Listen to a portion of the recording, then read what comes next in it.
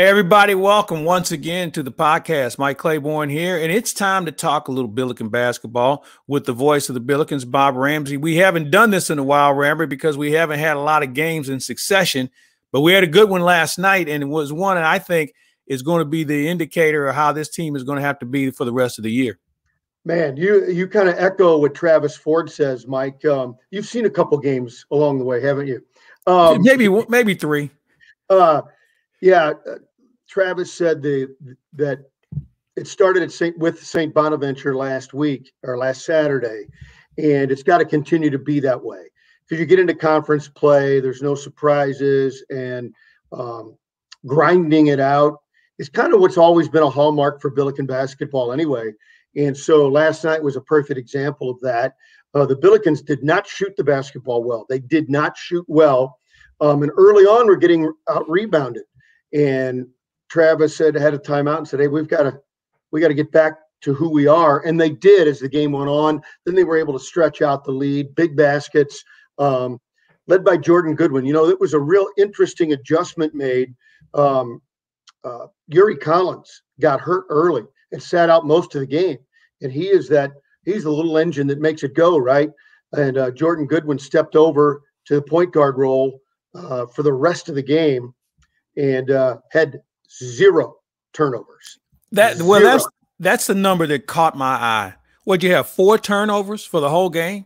It's unbelievable. I mean, you know, we've seen teams where they have 4 turnovers and 2 trips up and down the floor. I mean, it's such a glaring number, which tells me that A, you took care of the ball and paid a little bit more attention, but B, it said a lot about your defense as well, I would think, in the fact that you had the ball more and you were able to guard and you didn't rush anything and you didn't make bad passes or just be careless. And it sounded to me that they were really focused in what they had to do last night, especially after losing a good player like Collins. Yeah, you know, and it was really interesting that Hassan French had been in a funk the last couple of games, hadn't much, in foul trouble both games. He looked like Hassan French last night, double-digit rebounds. He and Jordan Goodwin had more than half of the 43 rebounds, and that's what they do. That's what they've done since the first day they walked onto campus is rebound, and they really got back to the core of who they are last night. Can you keep that intensity level up the rest of the way? Well, you kind of have to. You're playing fewer games. So each game carries more weight, wins or losses. The wins are bigger, the losses are bigger, just because there's literally more value to each one. Hey, you know, obviously this is a hokey season. For me, I'm not a believer in rankings at this point because not only are you in league play, but you have teams that walk out there now and they think they can get anybody, no matter what their record may indicate or how people thought of them at the beginning of the year. With the shutdowns or the pauses, whatever you want to call it, I think everybody's in play, which means when they tell me, well, they're number 12 in the country, man, listen, that doesn't wash here, right? Because anybody can be had on your home floor as well. And that's the other thing we're seeing. We're seeing good teams at home having problems with teams that maybe they didn't think were that good. But you know what? Guys show up now and say, well, why not? So how do you deal with that? If you're a basketball team? And was last night one of those eye openers where you say, all right, boys, you know, we're going to have to battle and button it down even more because this team thinks they can come in and win. Yeah, that's exactly right. And the Billikens are going to be challenged. You'd like to say, well, they just got to go win out. They're good. But going to VCU, going to Dayton, going to St. Bonaventure, you know, there's 3 games right there that you're not afraid of them. But we all know those are really good teams and really tough venues, and you got to respect that fact as you go into it. So while it's fun to say, we're good, let's go win them all, you know, Travis is just worried about Saturday. I promise you. He's just worried about Saturday. And they've got to do whatever they can. And what's really going to be weird when you set up conference tournaments, everybody's going to be played different amounts of games. I presume that they're going to go just by winning percentage as opposed to, you know, games behind and all that sort of thing. So it's going to be crazy all the way through. And I haven't heard any talk about it lately, about the NCAA tournament expanding. This might be a year where you could say, as a one-time deal, we're going to have to do this because it is almost impossible to get fair evaluations, apples to apples, with teams and leagues this year. I agree with you wholeheartedly, Bob. I think that this is the one year where everybody's in the pool. Everybody gets a free swim, and whatever happens. You're going to have it in one place. And so what does that mean? So there are going to be some teams that are going to have one more night stay than somebody else, or two more nights stay. I like the concept, and and again, you said it best. It's a one-shot deal. Let's not have a committee to explore this and doing this in the future. Right. But everybody should have a shot to get in this thing and see what happens. And I know it may be a great story that if one of these teams from nowhere finds themselves in the second round or maybe the third round, but the cream always rises to the top, in my opinion. But I like what you're saying, man, and I hope they really consider it, especially because they can control it more, all of it being in one place. Yeah, the number I heard, but it's been a couple of weeks, so I don't know if it's still a hot topic, but was 128 teams. That was the number I heard. Okay, that's good. And I can live with that.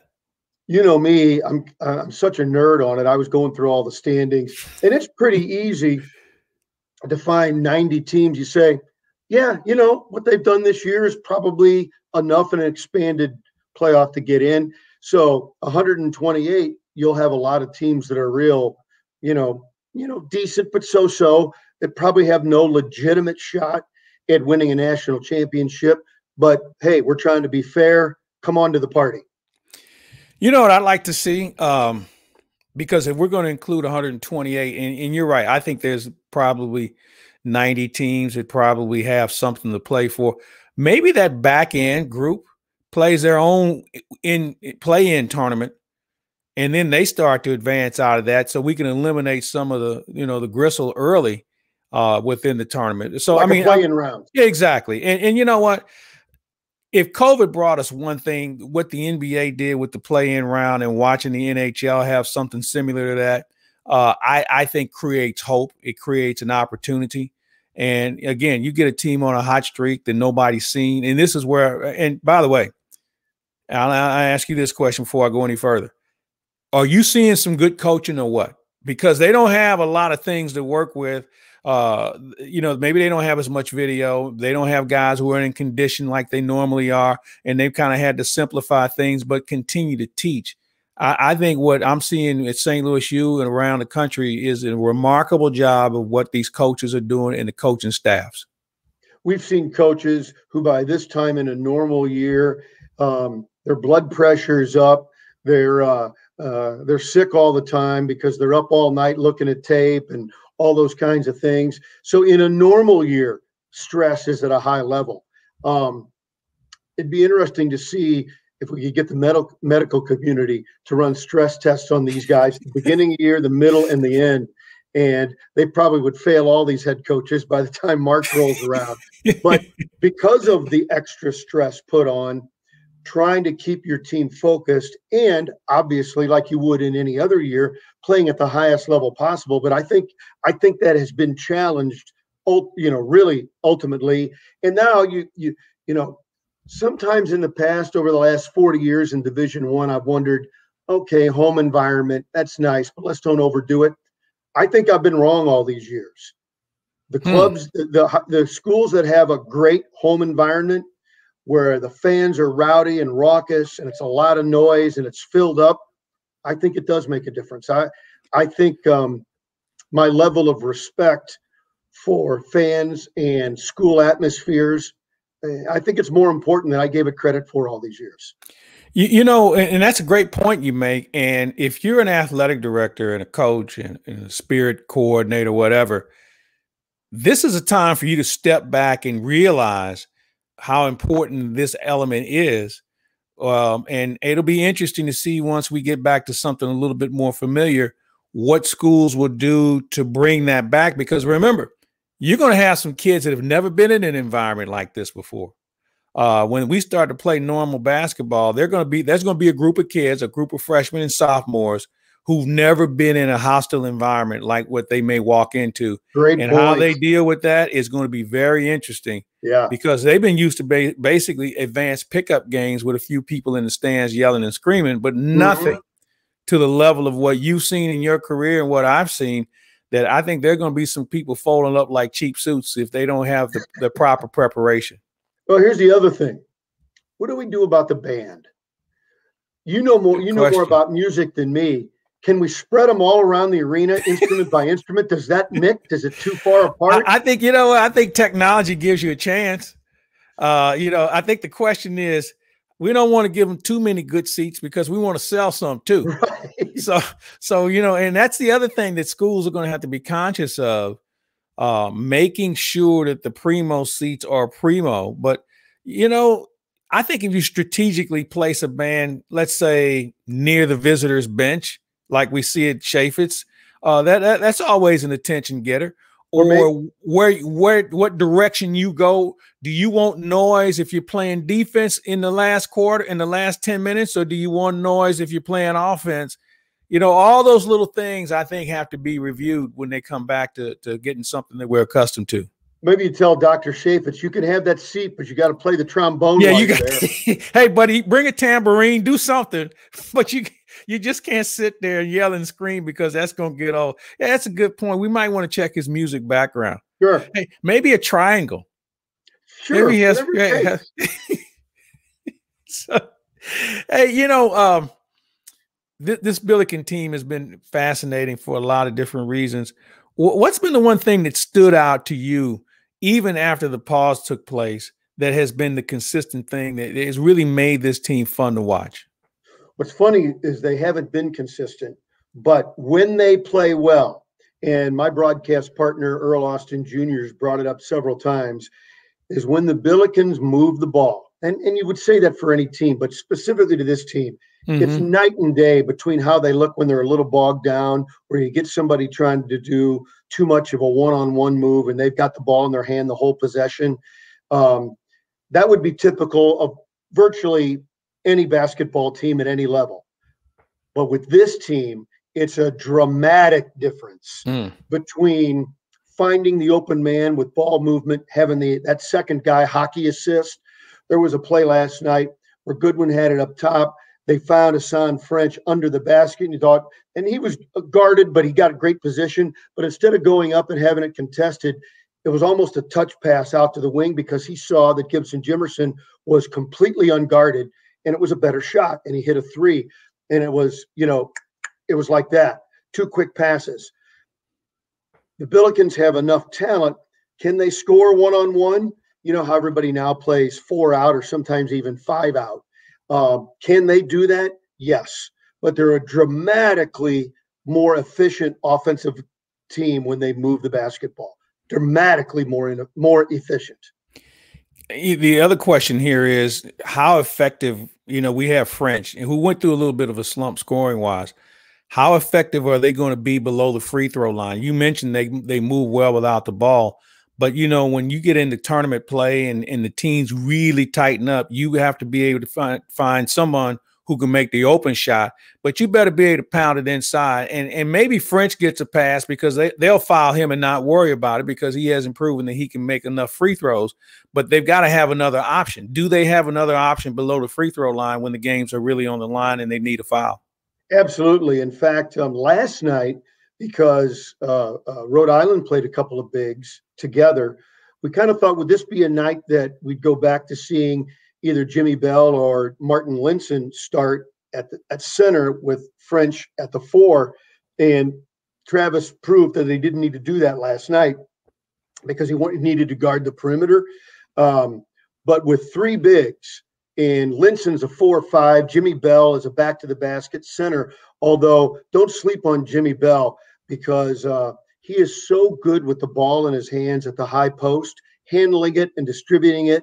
Linson is so good, not just with his hands, but with his feet down low, that Travis has 3 bigs that can contribute on a given situation on a given night. And Bell and Linson both hit their free throws.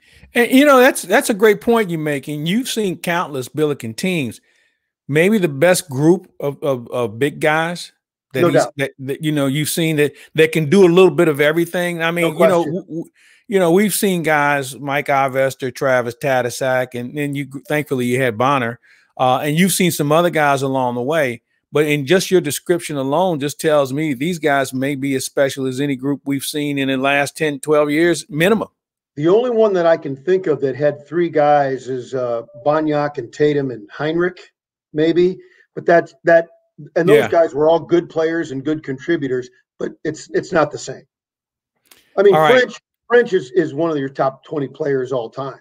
The numbers, he's your all-time leading shot blocker already. So I think this group is deeper. That's good to hear. All right, let's talk a little bit about what's coming up. You've got a game on the road this weekend. It seems like, again, and I'm maybe having more fingers crossed than anything else, that maybe the worst of COVID has gone through, obviously the Billikens, but maybe the conference. But then again, you may get that one phone call and all of a sudden you're back on ice again. But give me an idea of what they have in front of them as far as the games that are on the schedule as we speak. Well, as you know, you've got to beat Fordham. Fordham's a bottom feeder. No offense to them. They know it. They're in a constant rebuild cycle. They play in the oldest gym in America, over 100 years old, Rose Hill Gym. It's a funky place. I'm not trying to do a preemptive excuse strike. It's a true fact that you have to deal with. Good teams deal with it. Yeah. Good teams understand that it's a weird environment, and you better be focused, and you better not disrespect them because of their record. They've already knocked off a couple of teams that went in there and didn't respect that. Fordham's not a great team, but you better play well. And I think if you defend and rebound, you'll probably be fine. The games that I think are going to be especially challenging are road games coming up. The season, we're getting down to the end here already. But I think at Dayton, at VCU, and then it looks like they'll be scheduling at St. Bonaventure. That's been one of those floater games that a lot of leagues kind of put under their schedule. Hey, you're going to play this team. We just don't know when. The week before the conference tournament is kind of an open week, and I bet they put 2 or 3 games in that week, including at St. Bonaventure. So at St. Bonaventure, at Dayton, at VCU, those will be the games that might be the make or break games for the Billikens, assuming they handle their business elsewhere. At home, yeah. Hey, you mentioned St. Bonaventure. If you're trying to be safety conscious, maybe you leave the Billikens on the road, you play Bonaventure, and then you go into the tournament. You have maybe a base, a hotel base that you stay at, and you bus back and forth to that. And that way you don't have to find yourself in various hotels or coming back and who knows what happens. But they are going to have it at the Barclays Center, I presume. That hasn't changed. The latest has been, but there hasn't been any news that I've been aware of since Richmond went back on pause. But they're not going to play at the Barclays Center. They're going to play in the city of Richmond, Virginia, and use 2 venues, University of Richmond and VCU. I can live with that. Yeah. That was the plan. And assuming Richmond gets off pause, and remember there was some touchy, maybe some hurt feelings as the Billikens medical staff more or less challenged the University of Richmond COVID protocols. And good for them. And it turns out the SLU medical staff was right, because the very next day is when Richmond went on their pause. Not trying to point fingers and make them out to be bad guys. They're not. It's a class program. It's just what they were doing wasn't working. And so hopefully they get that behind them. And the plan to go to Richmond is still on the board. But that has been the plan. All right, we've had some basketball talk. You and I'm going to extend this and talk a little baseball here. How many cocktail napkins have you gone through as far as making lineups so far? There are so many options, and I'd love to visit with Mike Schilt, because he probably leads the league already in cocktail napkin lineups. I think the biggest question is, who's the leadoff man? Yeah. Because Wong did enough last year to say, okay, yeah, he's our leadoff guy. The only way I can couch it is to say, if we were playing tomorrow, because I think performance should dictate performance in spring training to me will dictate who gets the first shot, because I'm not going to anoint anybody. The Cardinals have gotten in trouble in Yeah, years good past point. anointing, Mm-hmm. not to pick on anybody. He's our center fielder or other folks. I'm not anointing anybody, except I know Arenado and Goldschmidt. And They're Molina, our guys, and hopefully they help put Carlson in a rocking chair, either in front or in the middle of those two guys. So to me, if we were playing tomorrow, I'd probably go with Edman, but you also have Bader, and you also have, if you want, Carlson. I think advanced metrics guys would tell you, put your best guys up front and go Carlson, Goldschmidt, Arenado. I'm not willing to go that far early, but I wouldn't discount it eventually. you know, one of the things that when Mike Schilt got here, a lot of speed, they stole a lot of bases, pushed the envelope, and that's something they don't have as much of. Now, Tommy Edman can steal a base, I think, if he gets in that situation, but they don't have that sort of base stealing speed. But they do have smart base runners, and I'll start with Goldschmidt. Oh, yeah. And Edman is too. I mean, they know how to go first or third. They know how to do the little things, and maybe that's how they're going to beat teams. But I'll tell you the other thing, Bob, when it comes to the lineup, is there are a couple of guys that have to shit or get off the pot this year, and Bader's one of them. I think O'Neill's in that category where, you know, we've seen enough of them where, and granted, it was only 60 games last year, but we're talking about guys going their fourth and fifth year with the ball club, and we keep, you know, bringing them along, but now it's time to actually get something going.